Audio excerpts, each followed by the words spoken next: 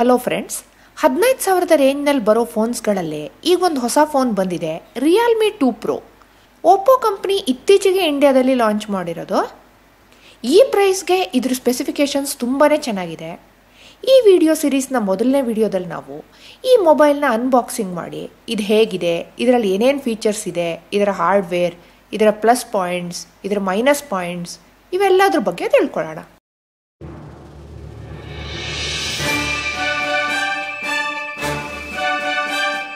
ನಾವೀ ಫೋನ್ನ ಫ್ಲಿಪ್ಕಾರ್ಟ್ನಿಂದ ತರಿಸಿರೋದು. ಇದ್ರ ಬೆಲೆ 13,990 ರುಪೀಸ್. ಈ ಫೋನ್ 3 ಕಲರ್ಸ್ನಲ್ಲಿ ಬರುತ್ತೆ: ಬ್ಲೂ ಓಷನ್, ಬ್ಲ್ಯಾಕ್ ಸಿ ಮತ್ತು ಐಸ್ ಲೇಕ್. ಈ ಮಾಡೆಲ್ನಲ್ಲಿ 3 ವೇರಿಯಂಟ್ಸ್ ಬರುತ್ತೆ: 4GB RAM with 64GB internal storage, 6GB RAM with 64GB storage ಮತ್ತು 8GB RAM with 128GB storage. ನಾವು 4GB ರ್ಯಾಮ್ ವೇರಿಯಂಟ್ನ ತೊಗೊಂಡಿರೋದು. ಇದರಲ್ಲಿ 16 ಮೆಗಾಪಿಕ್ಸೆಲ್ ಜೊತೆ 2 ಮೆಗಾಪಿಕ್ಸೆಲ್ನ ರೇರ್ ಕ್ಯಾಮ್ರಾ ಸಿಸ್ಟಮ್ ಇದೆ ಮತ್ತು 16 ಮೆಗಾಪಿಕ್ಸೆಲ್ನ ಫ್ರಂಟ್ ಸೆಲ್ಫಿ ಕ್ಯಾಮ್ರಾ ಇದೆ. ಇದರ ಸ್ಕ್ರೀನ್ ಫುಲ್ HD+ ಮತ್ತು ಇದರ ಸೈಜ್ 16 ಸೆಂಟಿಮೀಟರ್ ಅಂದರೆ 6.3 ಇಂಚಸ್ ಇದೆ.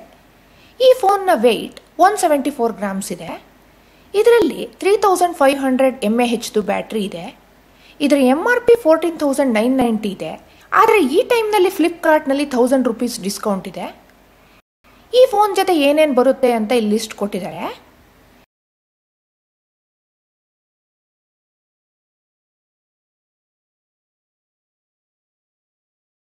ಈ ಫೋನ್ನ ಟೆಕ್ನಿಕಲ್ ಹೆಸರು RMX1801. ನಾನು ಬ್ಲೂ ಓಷನ್ ಕಲರ್ನ ತಗೊಂಡಿರೋದು.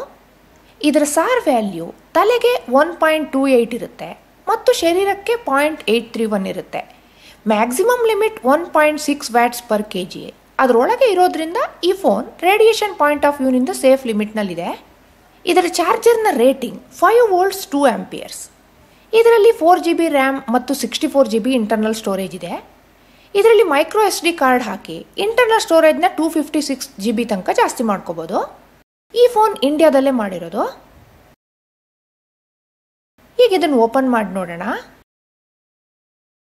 ನಾನು ಸದ್ಯದಲ್ಲೇ ರಿಯಲ್ಮಿ 2 Pro ಮತ್ತು ಇದರ ಕಾಂಪಿಟೇಟರ್ ರೆಡ್ಮಿ ನೋಟ್ 5 Pro ಇವೆರಡರ ಕಂಪ್ಯಾರಿಸನ್ನ ವಿಡಿಯೋ ಅಪ್ಲೋಡ್ ಮಾಡ್ತಾ ಇದ್ದೀನಿ. ಇವೆರಡರಲ್ಲಿ ಯಾವುದು ಒಳ್ಳೆಯದು ಅಂತ ಡಿಸೈಡ್ ಮಾಡೋಕ್ಕೆ ಸುಲಭ ಆಗುತ್ತೆ ಅಂತ. ಜೊತೆಗೆ ನಮ್ಮ ಹಳೆ ಫೋನ್ನಿಂದ ಈ ಹೊಸ ಫೋನ್ಗೆ contacts, messages, apps, media files ಇತ್ಯಾದಿಗಳನ್ನು ಒಂದೇ ಸಲ ಸುಲಭವಾಗಿ ಹೇಗೆ ಟ್ರಾನ್ಸ್ಫರ್ ಮಾಡೋದು ಅನ್ನೋದ್ರ ಬಗ್ಗೆ, ಅಂದರೆ ಹೇಗೆ ಕ್ಲೋನ್ ಮಾಡೋದು ಅನ್ನೋದ್ರ ಬಗ್ಗೆನೂ ವಿಡಿಯೋ ಅಪ್ಲೋಡ್ ಮಾಡ್ತಿದ್ದೀನಿ.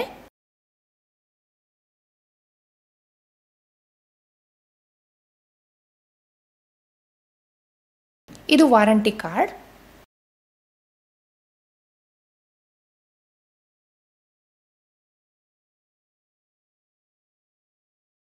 ಇದು ಕ್ವಿಕ್ ಸೆಟಪ್ ಗೈಡ್. ಇದು ಕ್ಲಿಯರ್ ಸಾಫ್ಟ್ ಕೇಸ್. ಇದನ್ನ ಥರ್ಮೋಪ್ಲಾಸ್ಟಿಕ್ ಪಾಲಿಯುರೆಥೀನ್ ನಿಂದ ಮಾಡಿರೋದು.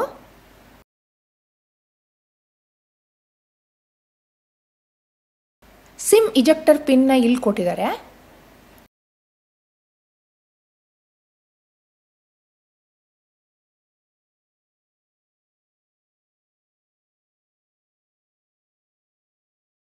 ಈ ಫೋನ್ ಜೊತೆ ಬಂದಿರೋ ಚಾರ್ಜರ್ 2 ಆಂಪಿಯರ್ಸ್ದು, ಅಂದರೆ ಫಾಸ್ಟ್ ಚಾರ್ಜರ್ ಅಲ್ಲ.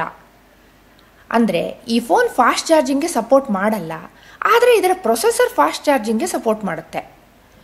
ಓಪ್ಪೋನವರು ಫಾಸ್ಟ್ ಚಾರ್ಜಿಂಗ್ ಆಪ್ಷನ್ನು ಕೊಟ್ಟಿದ್ರೆ ಚೆನ್ನಾಗಿರ್ತಾ ಇತ್ತು. ಈ ಫೋನ್ನ ರ್ಯಾಂಕಿಂಗ್ ಇನ್ನೂ ಜಾಸ್ತಿ ಆಗ್ತಾ ಇತ್ತು.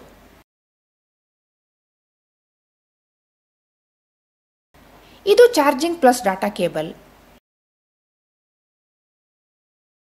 ಇದು ಮೈಕ್ರೋ USB ಕನೆಕ್ಟರ್, ಅಂದರೆ ಇದರಲ್ಲಿ ಟೈಪ್ C ಪೋರ್ಟ್ ಇಲ್ಲ. ಇದರ ರ್ಯಾಪರ್ನ ತೆಗೆಯೋಣ. ಈ ಫೋನ್ನ display IPS LCD touch screen ಮತ್ತು 6.3 ಇಂಚ್ದು. ಇದರ ರೆಸಲ್ಯೂಷನ್ 1080x2340 ಪಿಕ್ಸೆಲ್ಸ್ ಇದೆ ಮತ್ತು ಇದರ pixel density 409 pixels per inch ಇರುತ್ತೆ.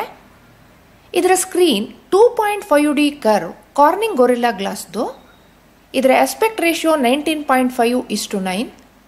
ಇದರ ಫ್ರಂಟ್ನಲ್ಲಿ 16 ಮೆಗಾಪಿಕ್ಸೆಲ್ನ ಸೆಲ್ಫಿ ಕ್ಯಾಮ್ರಾ ಇದೆ. ಇದರ ಅಪರ್ಚರ್ f2.0 ಇದೆ. ಇಲ್ಲಿ ಲೈಟ್ ಮತ್ತು ಪ್ರಾಕ್ಸಿಮಿಟಿ ಸೆನ್ಸರ್ಸ್ ಇದಾವೆ. ಇದು ಇಯರ್ ಪೀಸ್. ಇದು ಸೆಕೆಂಡ್ರಿ ಮೈಕ್ ನಾಯ್ಸ್ ಕ್ಯಾನ್ಸಲೇಷನ್ಗೆ. ಇಲ್ಲಿ ಪವರ್ ಬಟನ್ ಇದೆ, ಸ್ಮೂತ್ ಆಗೂ ಇದೆ, ಸ್ಟ್ರಾಂಗ್ ಆಗಿನೂ ಇದೆ.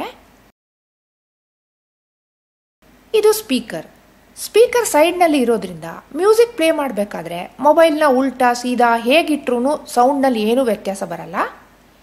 ಇದು ಮೈಕ್ರೋ USB ಪೋರ್ಟ್, ಚಾರ್ಜಿಂಗ್ ಮತ್ತು ಡಾಟಾ ಟ್ರಾನ್ಸ್ಫರ್ಗೆ.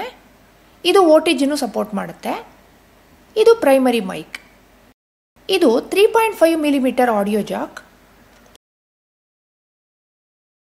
ಇವು ವಾಲ್ಯೂಮ್ ರಾಕರ್ ಬಟನ್ಸ್, ಸ್ಮೂತ್ ಆಗಿದ್ದಾವೆ ಮತ್ತು ಗಟ್ಟಿನೂ ಇದ್ದಾವೆ. ಇಲ್ಲಿ ಸಿಮ್ ಟ್ರೇ ಇರುತ್ತೆ. ಇದನ್ನು ತೆಗೆಯೋಕ್ಕೆ ಇಜೆಕ್ಟರ್ ಪಿನ್ನ ಉಪಯೋಗಿಸ್ಬೋದು.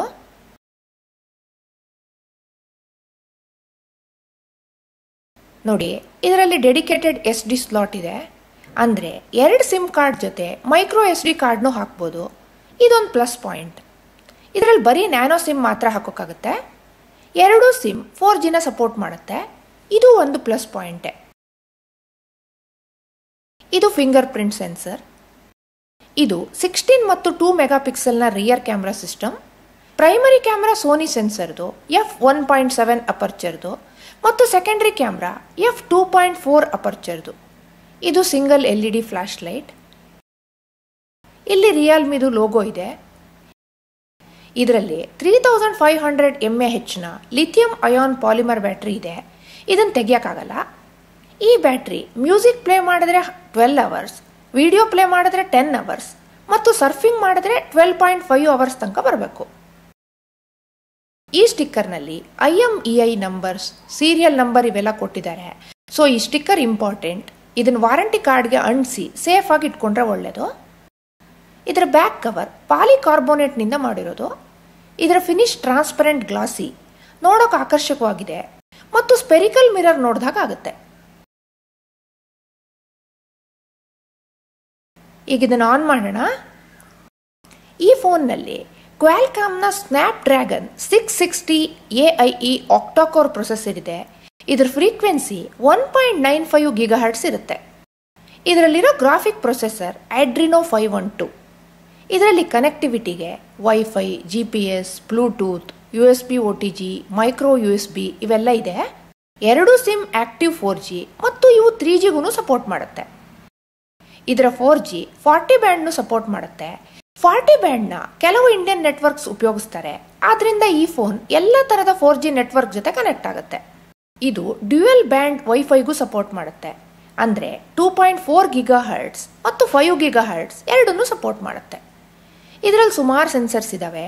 Compass, ಮ್ಯಾಗ್ನೆಟೋಮೀಟರ್, accelerometer, gyrometer, finger print और face unlock sensors, light and proximity sensor, OTG ಇತ್ಯಾದಿ. ಇದರ ಆಪರೇಟಿಂಗ್ ಸಿಸ್ಟಮ್ 8.1 oreo. ನೀವೆಲ್ಲಾರ ಈ ಮೊಬೈಲ್ ಅಥವಾ ಬೇರೆ ಏನಾರ ಪರ್ಚೇಸ್ ಮಾಡಬೇಕಂತಂದರೆ ಈ ವಿಡಿಯೋದ ಡಿಸ್ಕ್ರಿಪ್ಷನ್ನಲ್ಲಿ ಕೊಟ್ಟಿರೋ ಲಿಂಕ್ಸ್ ಮೂಲಕ ಹೋಗಿ. ಈ ಲಿಂಕ್ಸ್ನ ಕ್ಲಿಕ್ ಮಾಡಿದ 24 ಗಂಟೆ ಒಳಗೆ ನೀವೇನು ತೊಗೊಂಡ್ರು ಅದ್ರೊಳಗೆ ಸ್ವಲ್ಪ ಕಮಿಷನ್ ನಮ್ಮ ಚಾನಲ್ಗೆ ಸಿಗುತ್ತೆ. ನಿಮಗೆ ಡೈರೆಕ್ಟ್ ಹೋದ್ರೂ ನಮ್ಮ ಚಾನಲ್ ಲಿಂಕ್ ಮೂಲಕ ಹೋದ್ರೂ ಸೇಮ್ ರೇಟ್ ಆಗುತ್ತೆ. ಆದರೆ ನಮ್ಮ ಚಾನಲ್ ಲಿಂಕ್ ಮೂಲಕ ಹೋದರೆ ನಮ್ಮ ಚಾನಲ್ಗೆ ಸಪೋರ್ಟ್ ಸಿಗುತ್ತೆ.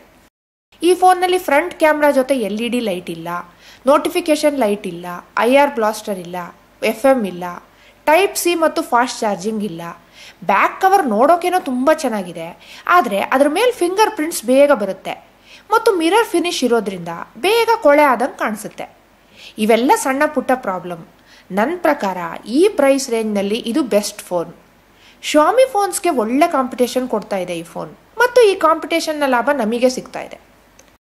ಈ ವಿಡಿಯೋ ತುಂಬ ದೊಡ್ಡದಾಗುತ್ತೆ, ಅದಕ್ಕೆ ಇದರ ಸೆಟ್ಟಿಂಗ್ಸ್ನೆಲ್ಲ ಇನ್ನೊಂದು ವಿಡಿಯೋದಲ್ಲಿ ನೋಡೋಣ.